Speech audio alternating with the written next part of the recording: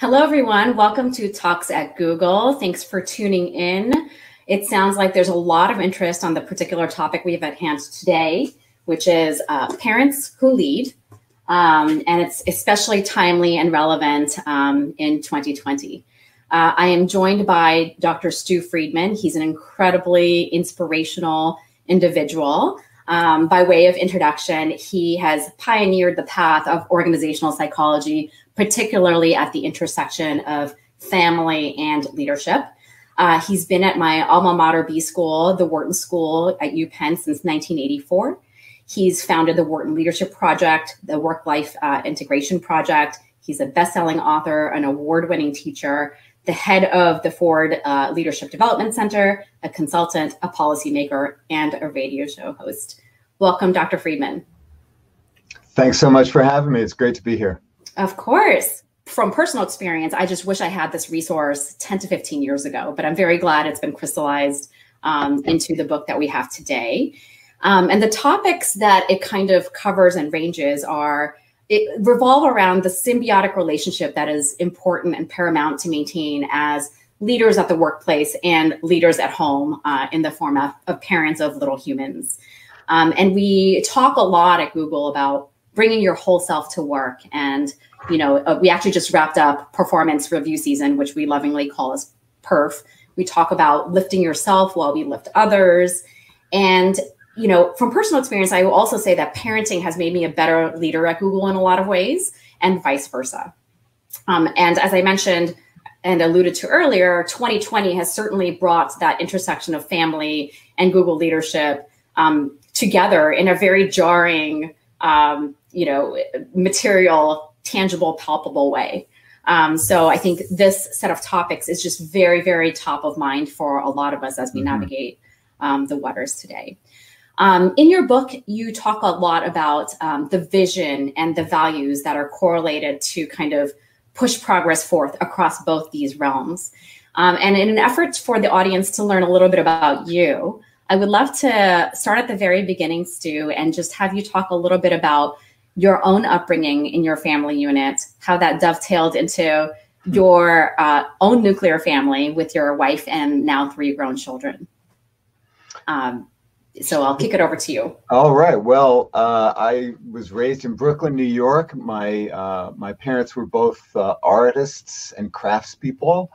I went to public schools there and State University, New York, where I majored in drugs and music. Somehow got through with a degree. I lived in Vermont and in upstate New York in the 70s, back to Lander, hippie. Shall I continue? Yes. By the way, audience, this is entirely unscripted on purpose, by design, to keep it more interesting and lively. So we've gotten off to a good start. I had no idea you were going to ask me about this. So, my father just died this year, and he was a photographer, and he cut hair for a living, and he was really an inspiration to me, a very loving and creative soul. And as I emerged into adulthood, I was interested in psychology. I was interested in how people change and how they learn about the world. It's a long story. I'm 68 years old. I'll try to be brief, but my wife and I met when I was applying to graduate school. We were both in a graduate school interview together, like a group interview for a clinical psychology program. And I just fell in love immediately when I saw her, and we corresponded a bit after that interview. Neither of us got into the program we were interviewing for that day. Their loss. That was great that it ended up this way, because we both went to different. She got accepted at the University of Michigan in their clinical psych program, and I had a full ride at the University of Chicago. Nice. In social and organizational psychology, which is what I was thinking I would study. And we ended up getting engaged a few weeks after that. Basically, it was almost a year. And then I followed her to the University of Michigan, where I studied organizational psychology, and a whole new world opened up for me. And I was always interested in how do you bring together the different parts of your life in a way that is a creative whole? Yes. Which is something that both my parents, wrestled with as artists. With their studios were in our small Brooklyn house, as they were also trying to raise us. I have a younger brother and sister, and the challenge of how you do it all is something that was very much a part of my life growing up. And then when our first child was born, now 33 years ago, then things really changed for me, and I became committed to discovering what is it that people need to know about how to bring together the different parts of their lives in a way that works for all of them. Prior to that, my dissertation research was on how do you cultivate leaders? How do you grow people to become who they are, capable of being in organizations? That's what I studied. And that's what I was consulting with companies on in the 80s. I was helping to develop and was faculty for corporate leadership and learning institutes in the 80s as that was becoming, de rigueur for companies. At that time, it was kind of an explosion of interest in that. But then when my son was born, and I realized that I needed to figure out how I was going to make the world a safe one for him to grow up in. When I met him for the first time 33 years ago yesterday, I was holding him. I was really struck by that. And I brought the question to my students in the MBA classroom in 1987. I asked them, what are you going to do to ensure the health and prosperity of the next generation, not just of your, the talent in your company, but the next generation of people? And that was a turning point, because in the classroom that day, some people were like, why are you asking me this? What do children have to do with business? I mean, this is a business school. No one cares about your family, professor. There was like a lot of haters. But there were also some people who, men and women, who were leaning forward and like, thank goodness somebody's bringing this up. Well, and in response to my question, one of them said, well, you're the professor, you tell us. And I realized that was something I could try to find something out about through my research. And that's when I started the Work-Life Integration Project, while as a kind of side hustle, while I was mainly responsible for growing the leadership program at Wharton. Crazy that it was a side hustle, because it's so paramount to good leadership, right? Well, trying to kind of jostle it all around and prioritize. Now it's accepted. Now you know that. Now your generation is like, yeah, of course. How could that? It's a known phrase. But I'm telling you, nobody really cared. In fact, one of the senior members of my faculty at that time, when I was, late 30s, he said, why would you want to shift from studying, succession and development of talent for leadership, which I was doing and progressing in, and why would you switch and study work and life stuff? That's a women's issue. Nobody cares about that. Oh, interesting. Yeah. So it was a different world. And so one of the things that's very gratifying to see now is how much, the world has shifted. Even though we have so far to go and so much to do, there's still been great progress in seeing how who you are as a whole person really matters for who you are, in each and every single part of your life. And absolutely. Yeah. So I wanted to talk a little bit about like vision and values and the compartmentalization around the four-way approach, which you talk about in your book and touch upon, around work and family and community and self. And this notion that we are actually so disciplined at work. Like at Google, we have something called OKRs, objectives and key results. And we as leaders opine at the high level direction of the objectives that we want to achieve. And we kind of leave it to the teams to come up with the ideas and the projects and the resources that are needed to deliver the key results to bolster and achieve those higher level objectives in a piecemeal way, or, in an all-in-one way. And can you talk a little bit about any hypotheses you might have as to like why we're so disciplined and structured and methodical and rigorous at work, but why we're kind of a little bit sloppy at home as it relates to, inspiring our kids with a similar set of vision and values. I'm so glad you're asking that, because that's one of the questions I get, from readers and reading groups and people I'm speaking to about parents who lead. Before they've read it, like, "Ooh, who wants to be that, that jerk at work who's the micromanager with your kid?" Right. That's not what our relationships are like as parents. Like, why would you want to do that? Yeah. And the answer is that as parents, we are leaders. This is not about being command and control, top down, at the top of a hierarchical pyramid.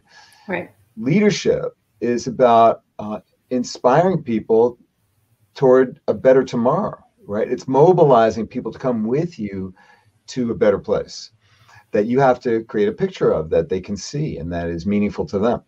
And you do that in so many different roles in life when you think about it. And as parents, that I see, and I think once you start to look at it that way, that is indeed what we're doing, right? We're trying to help, our kids see that tomorrow can be better, and that we're going to get there together. And you're the most important person in the world to me, and I want to make sure that we just get stronger as we move into the future tomorrow, together with a sense of hope.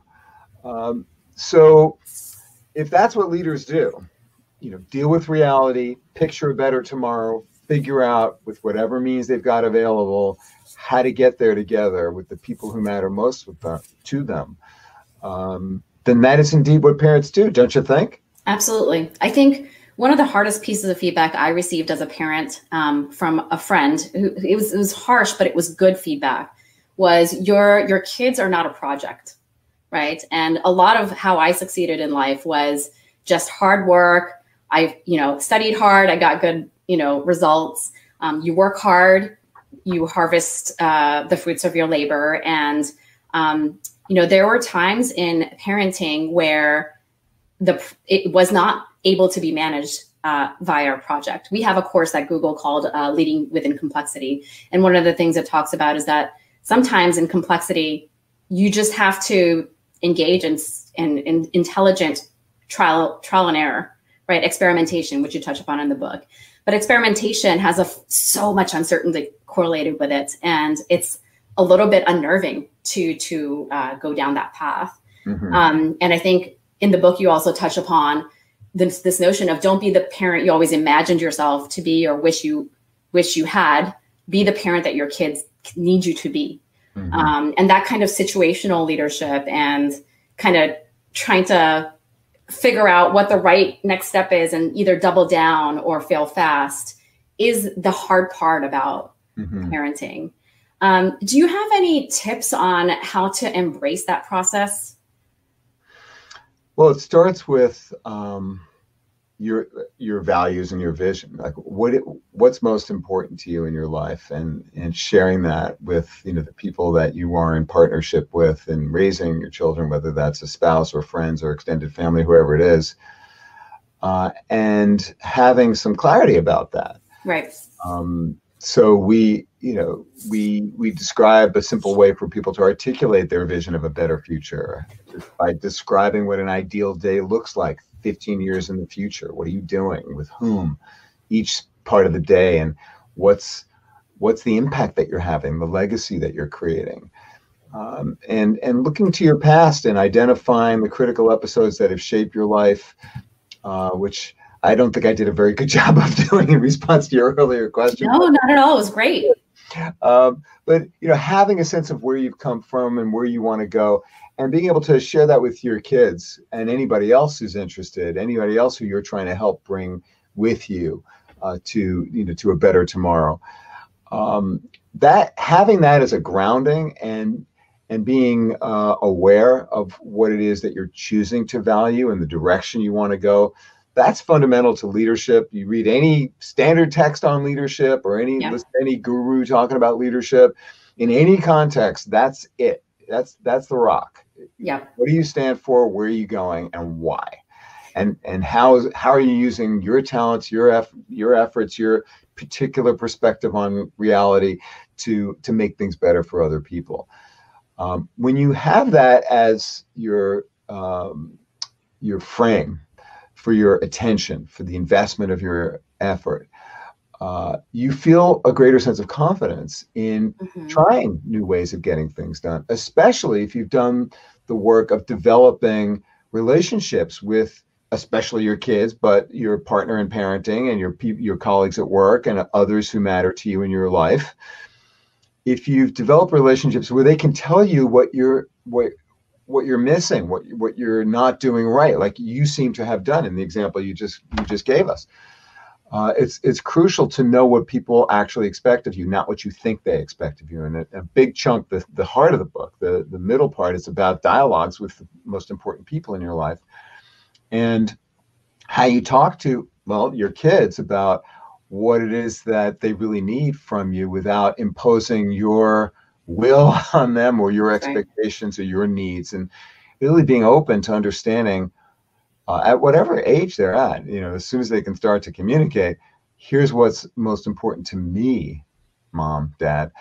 And the more you know about that, the easier it is to then try to align what matters to you with what they need, and to then experiment in small ways. I think the key to experimentation and to failing fast is to take smart risks based on, a decent knowledge of where you're going, what matters, like what's the path that you're headed down, right? And what's the impact that you're having on other people in a small step, not too big, not too small, but small enough so that you progress down that path that you want to go, and that you are paying attention to the impact that you're having along the way, gathering data continually, like a scientist in the laboratory of your real life.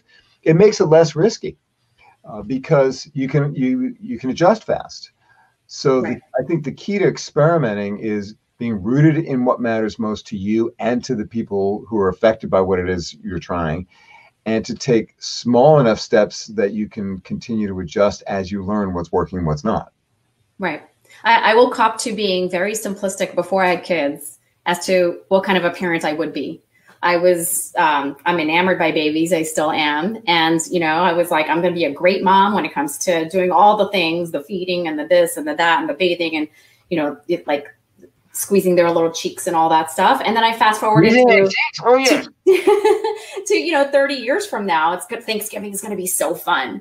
But this interim phase is something I kind of just glossed over in my visioning. Right. And, so, and you just touched upon this in this prior section, which is like an honest set of conversations with your partner around the vision and the values and that whole like grokking, like the framework within which you want to operate. And it's a very difficult, crucial conversation to have with a spouse. And we talk a lot at Google about not just the what you do, but the how you do it. And to get the how you do it is very difficult. I think you use the words like, there's a spectrum between honesty and cruelty. And there's an element of like, if you're on the receiving end of, feedback, that sometimes there's a defensiveness or like in the way you frame your feedback, it could be accusatory. Yep. How do you kind of strike the right soft skills balance in having these honest conversations with someone you're very comfortable with under your same roof? Say the last part again. Under the same roof, right? Like you get very comfortable and therefore you loosen up a little. Like at work, we actually usually apply a filter. But at home, sometimes we fail to do that. Well, this is, you asked earlier about, why don't we take ourselves more seriously as leaders at home? Right. And it's this is what you're saying. We take it for granted. We just assume, that's, I don't have to do any work here because it's just, it is and it will be. But of course, all relationships require attention and care. So we spend a lot of time in the book describing how to have conversations with the different people who matter in your life, and we lay out a simple way to approach them with curiosity. That is crucial. You have to be interested in the other, which is probably the hardest part in leadership. Development is taking the perspective of other people and looking beyond your own nose to Right. take what I call the leadership leap and see yourself through the eyes of other people, into their heart, their mind. And so you got to be curious about that. And that requires discipline, practice, some emotional maturity. You got to, resist the impulse to be, seeking revenge, for all the ways in which you've been hurt and disappointed, et cetera, et cetera. So curiosity, a sense of like, okay, this relationship is important in some way to me, and I want to help to cultivate that and to say that. So curiosity, collaboration, and a commitment. That's the third of the 4 C's that is a decent mnemonic for helping to remember. Yes. How do you have these conversations? With curiosity, a sense of collaboration and commitment to building a shared future. And then the fourth, which is the most important, and that is compassion. Start with for you. Because you, of course, have messed up. And as a parent, that you do this every day, all the time. Yep. My kids. Oh my God, the guilt. Well, yes, guilt and anxiety about trying new things and trying things that are going to be good for you and your work and your kids and your community. That is huge as a barrier to change. It's one of the main things that holds people back. Well, I couldn't do this because it would be selfish, or people would think I'm being a jerk, or I'm just thinking about myself. And this is, I think, as in the talks and work with clients and students over the last 6 months in pandemic times, this is the thing I hear most about. Yes. Is the sense of guilt at trying to do something new and beating yourself up for not being able to do what you used to be able to do. Right. And that's why compassion is so crucial. Again, starting with compassion for yourself and accepting the limits of what you are able to do. And once you practice that and get a little bit better at that, and of course it's a lifelong project, you become a little bit more understanding and accepting of other people, which is essential. Now, this is probably more than you wanted to hear about, these conversations, these crucial conversations, but I think those are the keys. Being really interested in their perspective, not what you want to impose on them, because you already know what you think. For sure. You're there to learn. You're there to build, strengthen the relationship so that you can do what you need to do together. You find that common ground, and to be accepting of the limits of what others are able to do. Absolutely. So Grace from the live stream has a question. Okay. So as opposed to the conversation with your partner in life to raise these little humans, it's more directed at the conversations with the kids. It's hard to engage them in this day and age. They're just, fraught with so much entertainment that's so fast. And to get my kids to pay attention to me versus their video games or whatever it is that their YouTube or whatever it is that is coming at them very fast and is highly entertaining. When they're talking to me, they're kind of bored. And to Grace's point, she says, often when I ask my kids questions, they respond with, I don't know. Do you have any suggestions on how we can structure the conversation to flesh out what they want? Yeah. Now, I am not a child psychologist or a developmental psychologist, but my colleague, my co-author, Alyssa Westring, and I, we did a lot of research, and we curated the best of what we could find about, child development and dialogues with kids. And it's in that chapter, which I think is my favorite chapter of the book, because it's rich. And we learned a ton also from the people in our lab, that worked with us in developing all this material. Right. A couple thoughts. It's never going to work perfectly, Grace. It never is right. So start with that. Give yourself a break, but give them a break. Again, compassion, understanding, not to say, that you should not care or be, interested, but you start with, you're the most important person in the world to me, and I want to do everything possible to protect you and to give you what you need. Expressing that on a regular basis, that's, of course, crucial. And we don't always remember to do that. And so it's useful, simple as it is for me to say, to keep that in mind. But to get substantive responses from ornery children or who are distracted or just being children. Yes. It helps a lot to give them something very specific to respond to. So, you say to your kids, you have to give some thought to this, of course, in advance. What what does each one of them really need from me? And we have a set of exercises that helps you to flesh this out. It's pretty straightforward. Just think through. What is it that this child needs from me? What do I think she needs? What do I think she thinks she needs from me? Right. Now, let me see if I can put those in words that she'll understand, whether she's 5 or 8 or 12 or whatever. And then you arrange, and this is the hard part, finding the time, say, look, our relationship, my being able to care for you and to give you everything you need is really important to me. And I'd like to spend a few minutes talking with you about how I can do that better. Would you be willing to do that? So you invite the conversation, and most kids are going to say, well, okay, yeah, sure.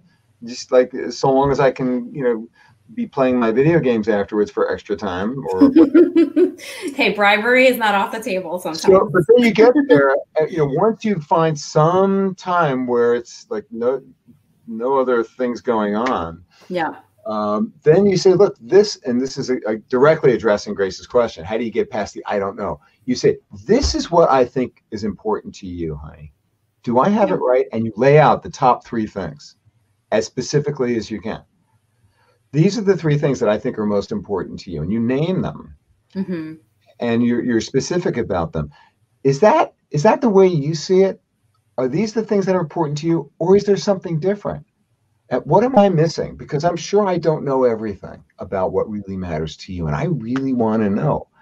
So tell me what's right or what's wrong about the 3 things that I just mentioned. And when you do that, you do a couple of really important things. First, you're telling your kid, I've actually thought about what you care about. This is what I think you think. So, I've actually given some thought to that. And that sends an implicit message like, oh, wow, mom's actually thinking about me. That's pretty cool. Because, of course, kids need that. They want that. They want to know that you think that you're thinking about their needs. Yeah. But then when you're saying, I'm not really sure if I'm accurate here. This is what I think. But what I really want to know is what you think. That's what's important for me to know. So tell me, where am I wrong? And when you do that, you express the kind of humility that I'm sure you teach in leadership training at Google. 1,000%. Yes. That, you've got to be vulnerable and say, and with open arms say, look, I know that I don't have the full story here. So tell me, what am I missing? When you do that with something specific, then they're gonna be much more likely to be able to say to you, well, no, that's not exactly right. And they say, okay, well, then tell me what is. And can you give me an example and tell me more about why that's important to you? So the specificity helps drive and hone in on that. You have to have that. Because if you say to your kid, how can I be a better mom? They're going to say, give me more candy, get out of my life. That's humbling. Yeah. Don't ever want to pose that question. Okay, Kate has a question for us. For parents with more than one child, how do you balance what methods may work with one child with what works for another? For example, some kids may need more structure and others need less. This is actually really top of mind for me because both my kids, same genetics, same upbringing, same environment, but very different, right? So how do you modulate your approaches depending on the personalities at hand? This is one of my favorite topics because we had a mantra. We have 3 kids, right? Right. Boy, girl. I can't imagine. Boy, girl. Okay. I have 2 boys. Crazy. They're 3 years apart. And our mantra for the kids growing up, which we said to them all the time, was everybody's different. And that pervaded everything that we tried to do as parents, as a family. No one is the same. Everyone is different in terms of what they're good at, what they like to do, the way they want to be treated. Right. And we have to try to find out what each of us is all about and respect that and love that, accept that, and invest in that. Yep. So, the parents who make sure that each child has the exact same number of cookies are doing it wrong. because equality is not equity. That's right. Having the same for everybody usually, and this as a manager, and this is, I'm sure, one of the ways in which you become a better parent by being a great leader at work is that you understand that your people need something different from you because they're different. Absolutely. I don't know. Does that help, Kate? I hope so. I hope so. I mean, the number of times I had to, legislate a fight between the kids, like he got 43 sprinkles and I got 39. And oof, I'm like, oh my gosh, am I in Twilight Zone? Do I really have to have this debate? But it happens, and it's reality. And you can help them by saying, like, do you both need the same number? I mean, and why is that important? Let's get into that. So you can challenge the assumptions that they're making about the need for things to be equitable treatment on sprinkle distribution. Yeah. I mean, there's different ways of being fair. Like, okay, so Absolutely. What would be fair? Does it have to be the same? Right. Our kids all went to different schools. Even though they lived in the same house. They went to different schools because they had different needs. Got it. And, they understood that. There might have been some resentment about that along the way, but, one went to public school, one went to a private school, and the other went to a school for kids with special needs, because they all had different needs as students, as growing little humans, as you like to call them. And I'm sure you were able to articulate and be transparent about the rationale and, have them understand the root causes behind your decisions. As much as we could, as they grew older, certainly. Yeah, of course. Yeah. So, but that principle applies starting from day one, I think. Yes. Mm-hmm. Makes sense. We have one more question from Christine. Can you speak to the art of boundary setting while continuing to encourage autonomy and maintain trust? Oh, that's huge, Christine. Really good question. You're asking about that. And especially when we're working from home, living at work, as so many of us are doing now, where the physical boundaries are no longer, and we need the psychological boundaries as well as physical boundaries to enable us to do the things that matter when they matter, and to be able to switch roles and attention more rapidly than we did in the before times. So a couple things on this. First, these conversations that I'm talking about having with your kids as well as with your colleagues, in addition to your spouse, about what is it that we need from each other to be able to move forward together in harmony, and in mutual respect and mutual support. That can drill down to the very specific, what do we need today in terms of time and attention. And the more you can frame your need for undistracted time, I mean, that's essentially what boundaries are about, right? Is undistracted attention. Attention is perhaps your most precious asset as a parent, as a leader. So where do you devote it? Once again, starting with what matters most to you. So beginning the day with some sense of intention. And then having a clear sense of purpose. The more you can bring that into your consciousness on a regular basis, the easier it is for you to decide what not to attend to. But then in negotiating those boundaries, like, okay, honey, I need an hour just sitting in a closet today at some point between noon and 6 p.m. so that I can just be by myself, because if I do that, I think that I'm going to be a better spouse, a better parent, and a better supplier of resources for our family through my work. And here's why.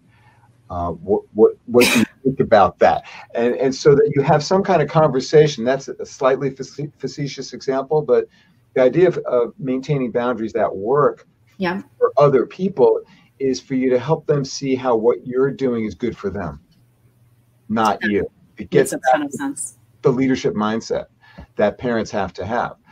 How what you're doing is not just about having more impact at work and making more money and having more responsibility and more recognition. It's also for what you bring to the family, what you bring to your kids, what you bring to your relationship, what you bring to your community. And that's why this concept of four-way wins that I started writing about in the earlier book, Total Leadership, and that has really been the kind of core ideas. How do you make change happen day to day as well as big scale, that's going to be good for you, your family, your work, and your community? What things can you do to make all four of those domains of your life better? Right. Think in those terms. It's easier for you to say no to certain things and yes others, and to help others see how it's in their interests for you to be not attending to them. Right. And in the book, you talk about the overlaying the parameters of importance and how you're actually, like, in reality, pragmatically mapping to that level of importance and your level of satisfaction. And that was a really helpful exercise to undergo and do for myself. The paradigm he's trying to describe is along 4 parameters of, your career, yourself, your family, and your community, and kind of taking the pie and splitting it across the paradigms of importance and how you're actually pragmatically spending that time and your level of satisfaction with how that maps out. And for me, it was a very alarming set of numbers to look at. And in the book, he talks a little bit about something called the status quo trap, and how that you wake up every morning and you get stuck in your daily routines and you just go through the motions. But once you kind of talk about the visioning in 15 years and what your importance levels are, there are times where you have to make little bite-sized changes to try to bridge between that vision and then the current state of affairs. And this exercise really brings to light this notion of how much the delta is. Are you kind of mapping to your values and that level of importance, or are you really far off, and should you really investigate making those changes? Stu, I did a very poor summary in attempt, I think. of describing your paradigm.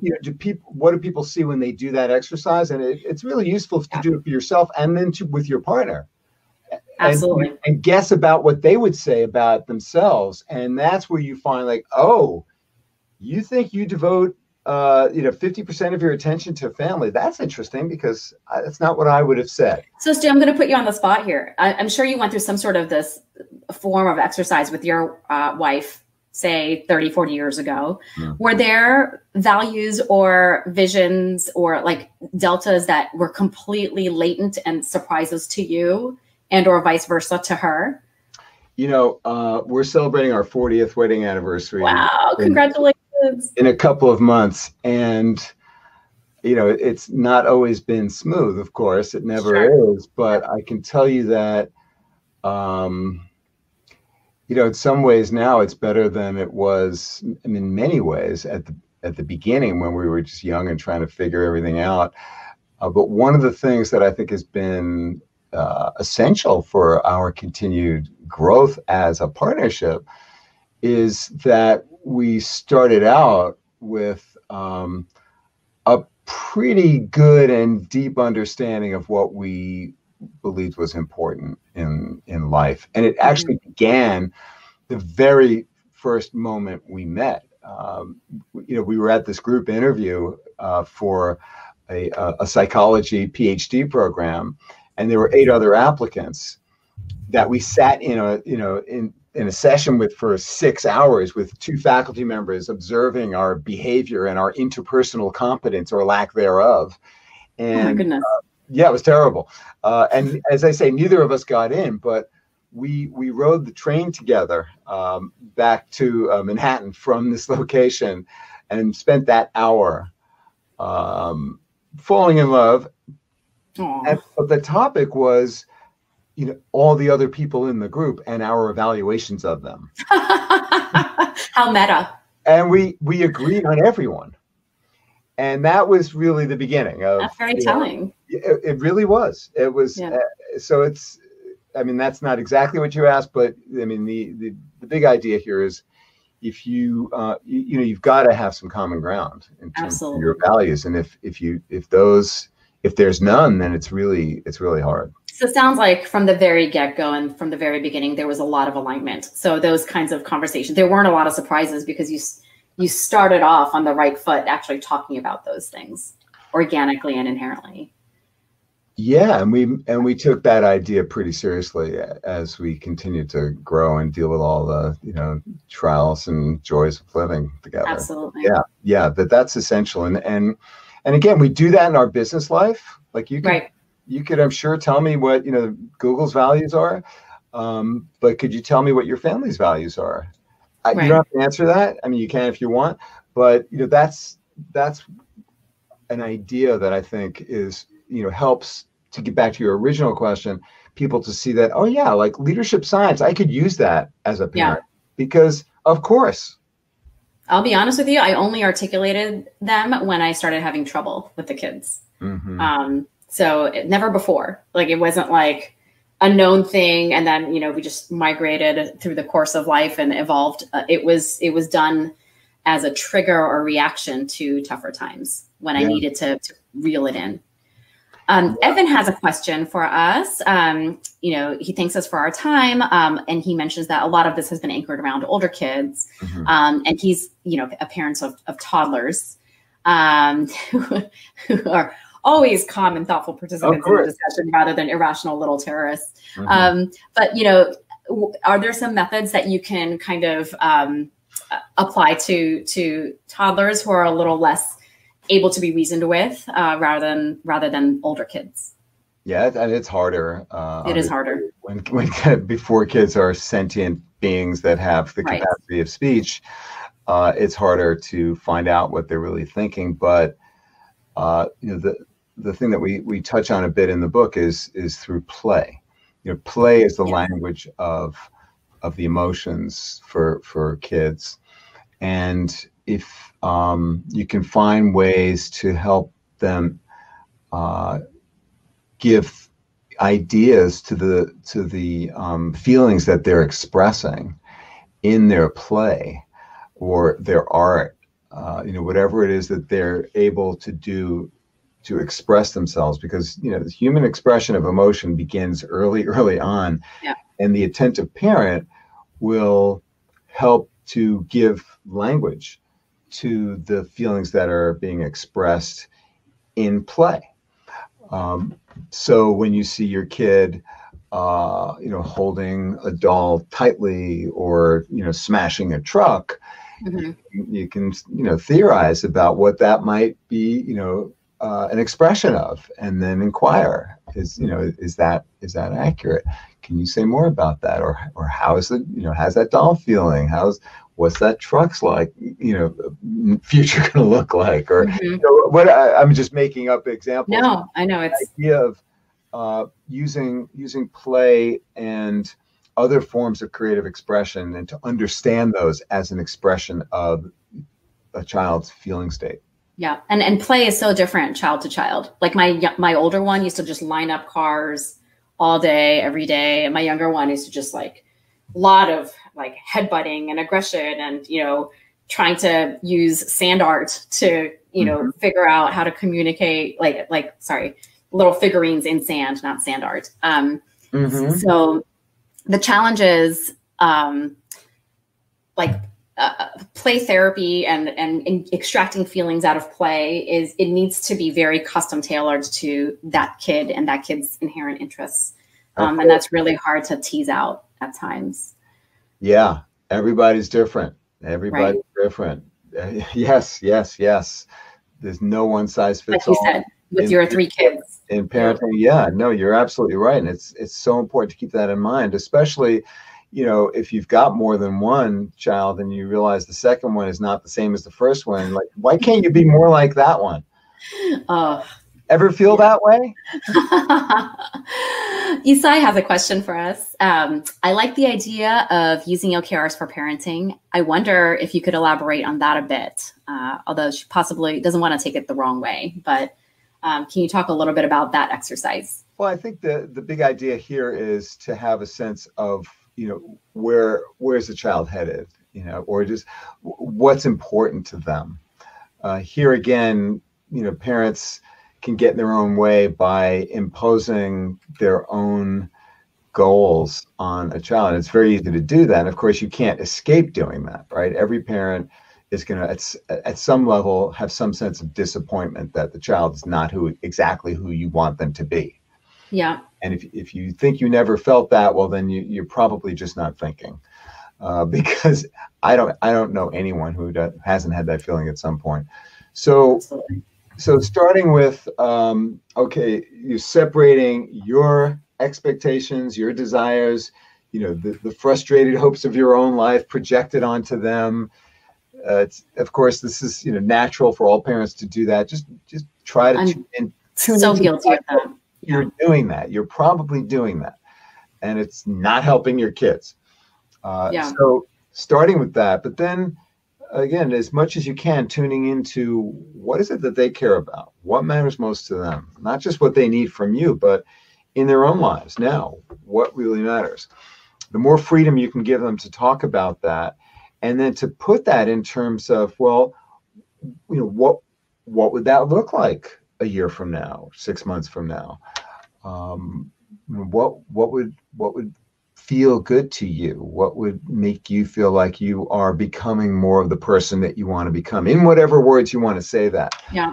And then to convert that into goals, and to offer your support like good leaders do. All right, that's what's important to you. That makes sense to me. I want to help you. What's the best way for me to do that? Here's some ideas that I have. I could get you lessons. I could get you a tutor. I could get you this.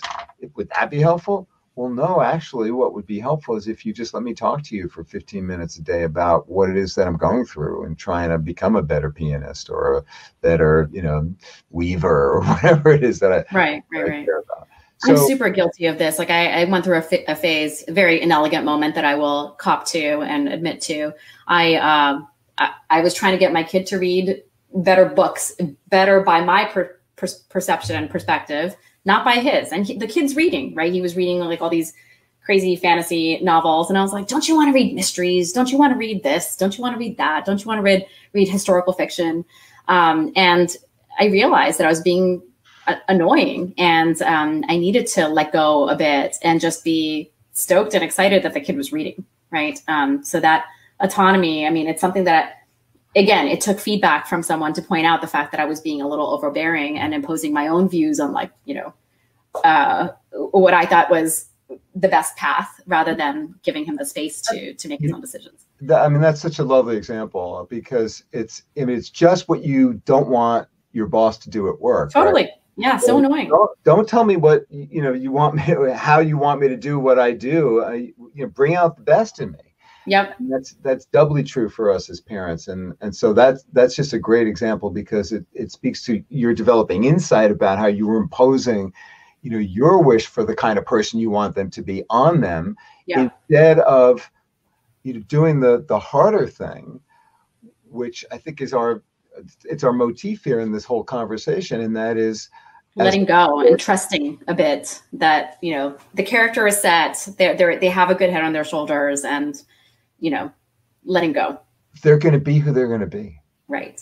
Right. And accepting that, loving them for that. I mean, that's, I think, the hardest part of leadership. And I think it's the hardest part of being a parent. Absolutely. Like, one of my kids, as I alluded to earlier, had special needs.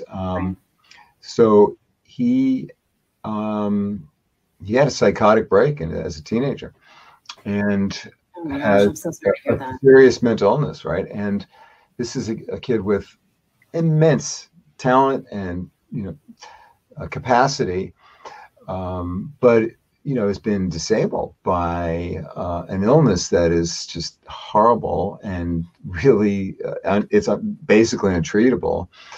There's no cure. That's really difficult. When a challenge is time bound, it's already difficult. But when there is no time boundedness, there's an element of sometimes not falling into hopelessness, if you will. Well, right. And so one of the great challenges for me personally with him is to be able to, accept and love him for who he is, and to just help him each day to do what, is going to make his life a little bit better. Mm-hmm. And that this gets to the point of accepting them for who they are. Yes. And embracing them for who they are, and not trying to make them into something that you need them to be for yourself. Right. And again, I think that is a really hard thing to do, really hard. And absolutely. And if you're not able to do it, or you struggle with that, well, welcome to the world of being a parent. Yeah. Everybody. And in that vein, Bora had a similar question, which is, do you have a recommendation on ways to recognize when to step in and guide a kid, and when to step back and give them the autonomy they need? It is a really hard balance to strike, right? at different ages, right? As you know, as they get older, the greater freedom comes with greater risk, of course. I think it's important to establish boundaries for what is acceptable and what is not, based on your understanding of reality and what is going to be keeping them safe and what's legal. But the more freedom, the better, generally speaking. And I think we tend to err on the side of restricting that freedom. And once again, you think about the leaders who you love and admire in your life, they give you a lot of freedom. Yeah. Right? That's true. Although, like, so for example, my kids went through a tough time for a period of time with profanity and physicality with each other and things like that. And, bringing forth the notion that those things are not safe and healthy and may land you in jail at a certain point. I was grateful to be able to nip it. They're 9 and 11, but had they been 16 and 18, they could have been driving around. They could have had a lot of more negative peer pressure. So there is a time element around the severity of some of the behaviors and the boundary setting that is appropriate for that particular age range. Which is hard to cover in broad strokes and general practices. Right? It's a dynamic process. You got to pay attention to this on a regular basis. And, to your point earlier about how you became a better parent because of what you learned about your role at work, that is so true. And I see that all the time. And you just give a little bit of thought to, how have I become a better parent? What have I learned about being a parent from my career? Yes. So I don't know if we have time for it, but I'd love to hear your thoughts about what you have indeed learned about maybe just one thing. Yeah. I mean, for me, it's diffusing tension, right? Like something at home, I went through some challenges with my older one who's very high EQ and uses my own logic against me, right? So I've said to him, I think I mentioned this to you before. I said to him, it's not about what you wear or what you look like. It's about the words that you use and how you make people feel, right? So then it was time for a piano recital and the kid refused to put on a nice outfit. And he's like, Mom, you said, right? It's not about what you wear and what you look like. And I was like, oh, just do it because I said so. And I was like, that's the parent I promised myself I would never become. But, he's kind of right. And I kind of let him get away with less nice clothes, much to my in-laws' chagrin. But he was kind of on point. But sometimes those debates and arguments didn't go very well. And diffusing those situations, I went to a cognitive behavioral therapist for 7 months to try to figure out like some techniques to tackle that. And a lot of that actually transferred over to the workplace. I will say, like, COVID has made communication harder.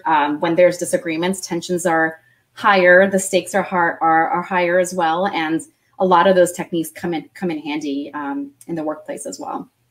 Yeah. We have one more question, or we have two more questions. Oh my gosh. And we have very limited time. Let's go with John's question.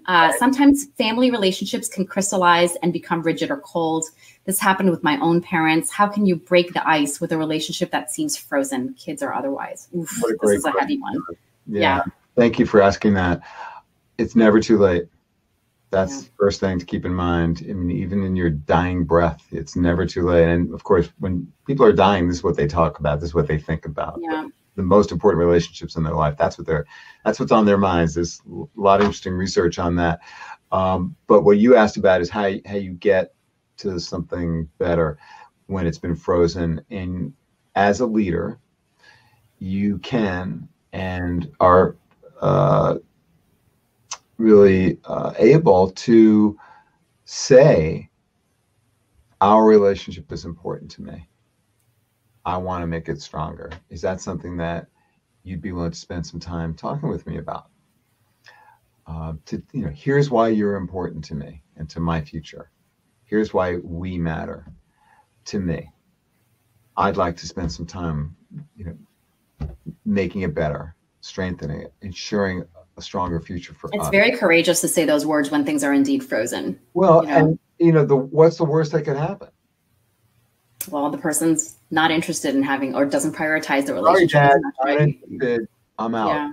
Yeah. And as a leader, Which is heartbreaking, actually. Well, and then, you cry, or yeah. I mean, we've all had our hearts broken, right? It's part of being alive.